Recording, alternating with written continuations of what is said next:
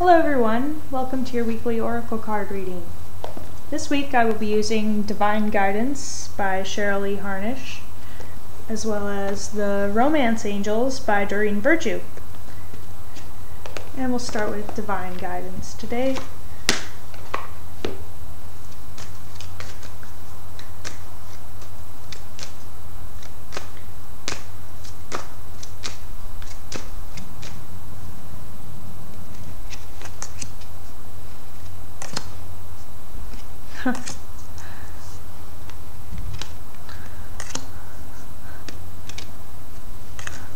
Alright, so the first card is, I believe, called Loved Ones. So this card is a confirmation that those we love on the other side are always with us and are always there to keep us safe, and they want to let us know that they love us and that we can call on them for help and for guidance.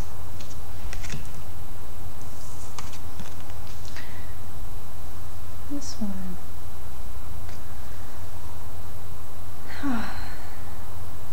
This card is all about getting in touch with the earth and going for walks in nature and enjoying nature all around. And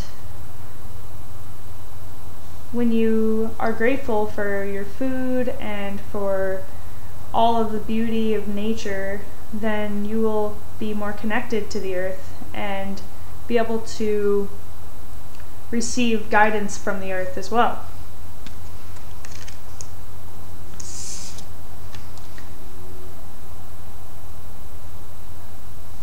And this card is intimacy. It's about love, and right now this is an important energy for you guys and for all of us. And the swirls coming together represent two people coming together, and it's important for us to be open with the people we love and to share intimate moments of, trust.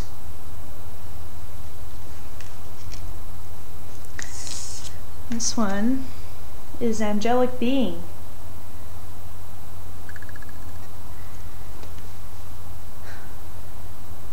And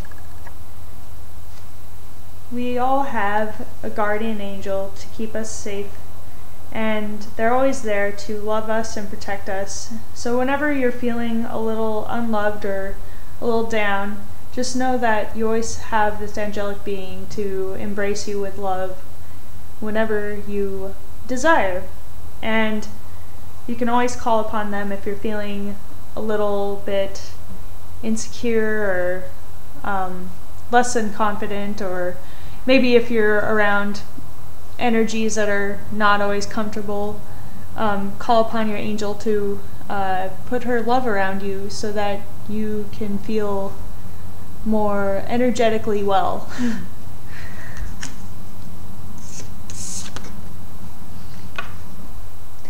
And there's this card.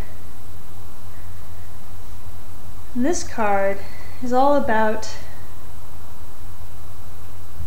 abundance and knowing that there's infinite abundance around us, and that giving and receiving are both important. So whenever you need something, make sure to put some energy out there or go work for it a little bit, but make sure that you're also being receptive when it's necessary to be receptive.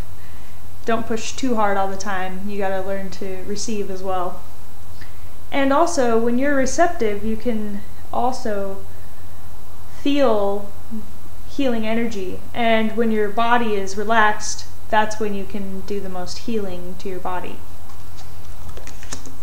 So making sure to meditate and relax and take baths and also go for walks in nature are all very healing activities. So Okay, let's do the romance angels.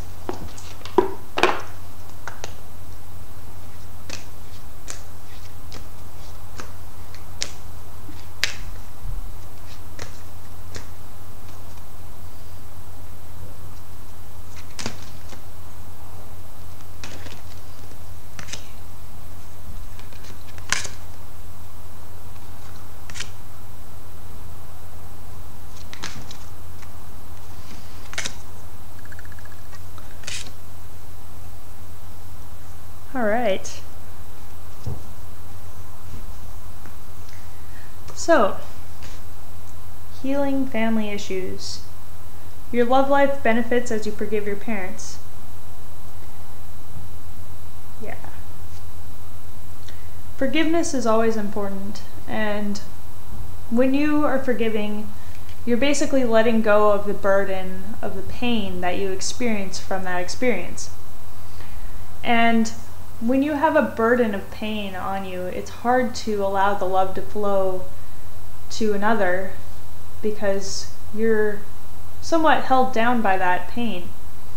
So the best thing to do is to forgive whoever has hurt you in your past, whether it's your family or past people or past friendships. Well, yeah. And as you forgive those wrongs that were done to you, then more love is free to flow through you, and therefore your love life will benefit from that. Religious factors. Your love life is influenced by a religious upbringing and spiritual path. So, in some cases, our religion can place those burdens of guilt on us, but in some cases, our religion or spiritual upbringing can allow us to feel the love more fully. So it just depends on what your personal upbringing was. But knowing that there are religious factors involved can help you be more clear about what might need to be healed, whether it is a sense of guilt or a sense of right and wrong type of feelings. So opening your mind is very important, and maybe looking at your spiritual beliefs from a more objective perspective and realizing that maybe there's more than just these ideas, and moving past those ideas can promote healing as well. And it's always good to expand beyond what you've created, the little comfort zone you've created out of your beliefs. It's sometimes scary at first, but it's not always a bad thing. It's usually, afterwards you'll feel much better and realize, oh, it's a good thing I let go of those beliefs, because now I am aware that I can, be more of service to the world, or somehow open your mind more to allow more possibilities to come in. So, yeah. Children. Your love life is being affected by children. So,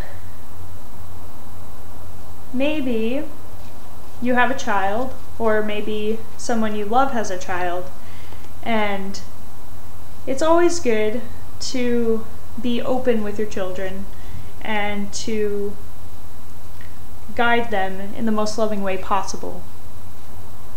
And when you are in a peaceful state of being, even if they're being a little rambunctious, it will help them be in a more peaceful state. So just knowing that will, be beneficial for you and the children. So, yeah. Attraction. You attract romantic love by enjoying this moment fully. So, enjoying the beauty and enjoying the moment fully just allows you to be more open to love. And yeah, not putting any expectations on another also allows you to just enjoy this moment. And just enjoying each other's company to the full presence that is possible will help you be more open with another, and yeah, you'll be able to allow the love to flow easier that way. Express your love. Go ahead and make the romantic gesture. Yeah. So, being open and honest is always important, and just making the first move can lead the way to more love. So, don't be afraid to express yourself, but try not to put too high of expectations on another either. Kind of similar to what I said earlier there. Just being present with the person and being honest with the person will lead to more love, basically. So, alright. That's your reading for the week. Thank you for watching, and I will talk to you guys next week.